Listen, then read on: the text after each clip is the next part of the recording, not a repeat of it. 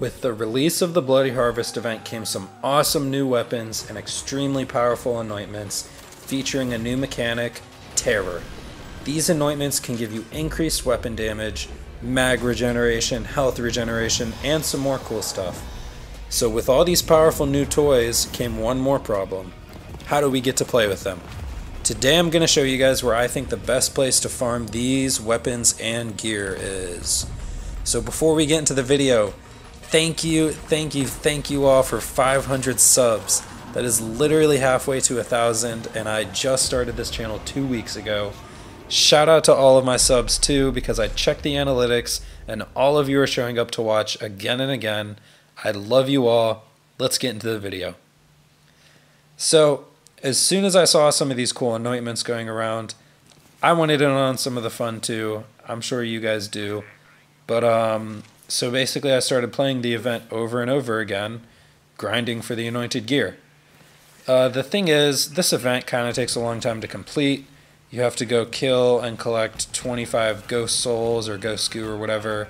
Then you have to run through the heck hole to kill Captain Haunt.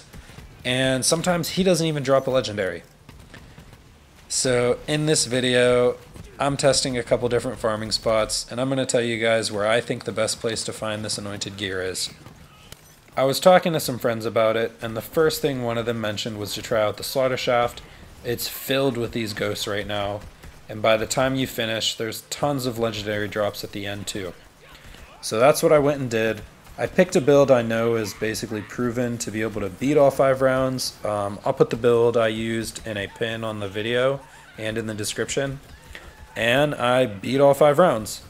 So I didn't count how many legendaries total at the end. It was probably around 15 to 20, probably closer to 15. But when I finished farming this area, I found 7 anointed terror weapons and gear total. So I looked at my VOD and it took me about 45 minutes to do the whole slaughter shaft. So when I move on, I'll farm each other spot for about 45 minutes. So first I moved on to the farm everyone goes to, Grave Ward. We all use this farm because it's usually the most consistent. And I was farming him yesterday and I remember seeing some of these terror anointments. So I thought this would be a good place to go and test. So I'm not going to stretch this part out long. We're all used to farming Grave Ward. We all know Grave Ward. Grave Ward, Grave Ward, Grave Ward. So I killed him over and over again for 45 minutes. I killed him only enough time for him to tilt the floor once. So pretty fast. Maybe not as fast as like a flak or something. But I found 10 anointed terror items. So this alone makes this a way better spot to farm for these items than Slaughter Shaft. And on top of that, you definitely get more loot here in general. This is a dedicated boss farm versus farming mobs. So this is already better than Slaughter Shaft by a pretty substantial amount. Plus like 45 solid minutes of farming Grave Ward is probably dozens of legendaries easily. I didn't keep count.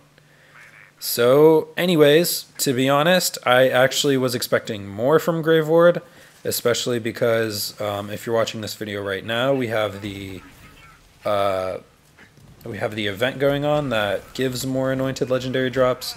So I was expecting more, and I kind of thought to myself, I still think there's probably a better spot to farm these items. So I went back to the heck hole, back where the event was, because I noticed every legendary here pretty much is terror anointed from what I can tell. So instead of going all the way to Trant, I stopped early up at these pumpkins back where the secret chest is. And if you didn't know, you can just look at these pumpkins, read them in order, and then ring the bells in that order. By the way, read them in order from right to left. But yeah, then you ring the bells in that order, and then it gives you access to these secret chests. So basically you can farm this whole front area and then get these 2 chests back here.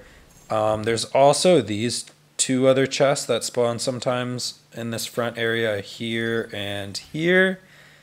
I'll put clips in the video. Wait 1 second. So these chests don't spawn every time, but check to see if they're there. Usually one of them spawns. So anyways, I then farmed this spot for 45 minutes. And once again, wouldn't you know it, I only found 6 legendaries. So this was even worse than Slaughter Shaft. This actually totally surprised me. I thought we would be able to find at least 1 legendary per run, but unfortunately that wasn't the case. So, moral of the story, guys, farm Grave Ward. Always farm Grave Ward. He's always been there for us since the launch of this game, and he will probably be the spot to farm until Borderlands 4 comes out. So, take it easy, guys. I'm going to kill Grave Ward for the 1000th time. Peace.